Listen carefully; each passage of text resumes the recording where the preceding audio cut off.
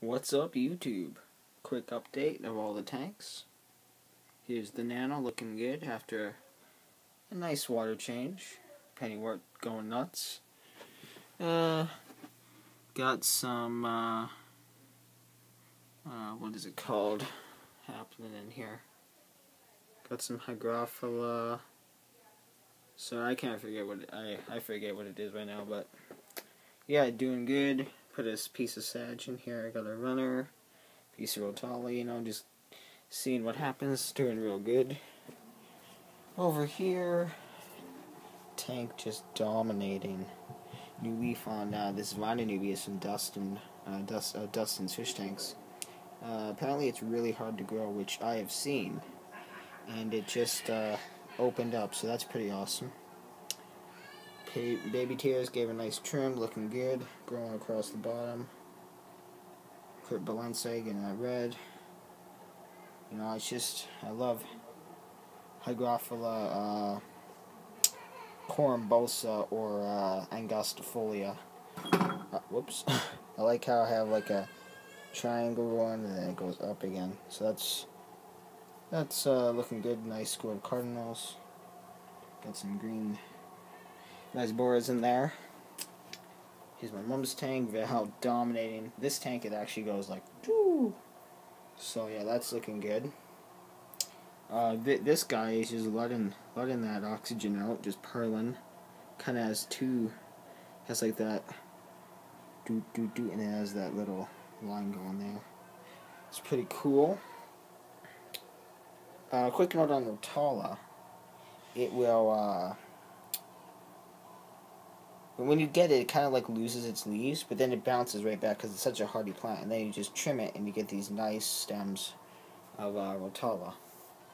Another quick note: I had this Hostifolia, Nubius Hostifolia, in my tank, and it just wasn't doing well. So I put it in here, and I think there's some sort of plant war going on called allelopathy. Don't know much about it, but if you Google it, I'm sure you can get lots of info on it. But anyways. I think this Anubias just helped that Anubias because it has that nice new growth right there. And that's why I think this little Val isn't doing so well, because of this giant sword. It's just dominating this area. But this giant jungle Val actually has a chance because it's just such a big plant, So, nice Nana Petite. Pretty rare. And then, excuse my crying brother. Here's the 65. Sweet Pleco. How you living, dude? Looking good. That's a very mature Pleco. He's really nice. So just did a nice 50% water change. Removed one sword. It's folding up there.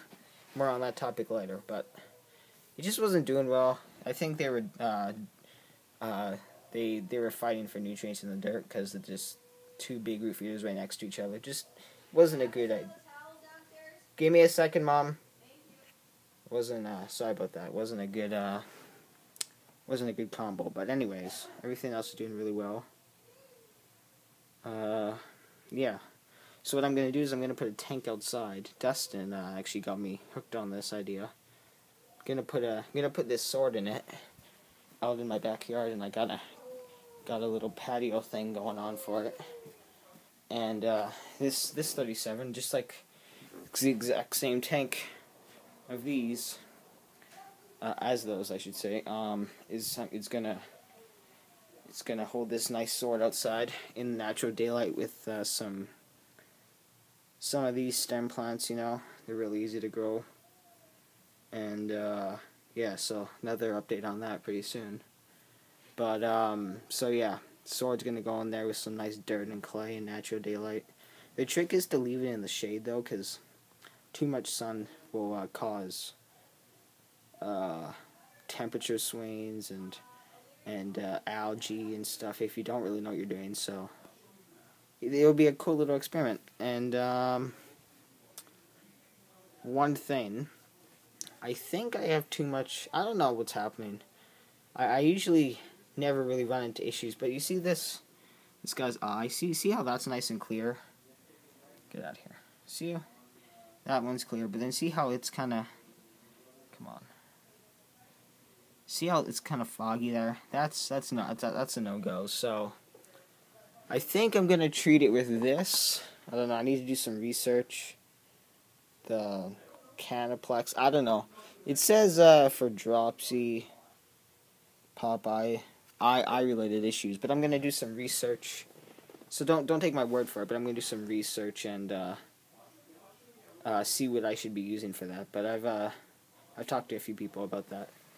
And look at this Bosmani, guys. So get ready for a quick update on the tank outside next Sunday. Peace out. Isn't that sweet, folks? Boom. Later.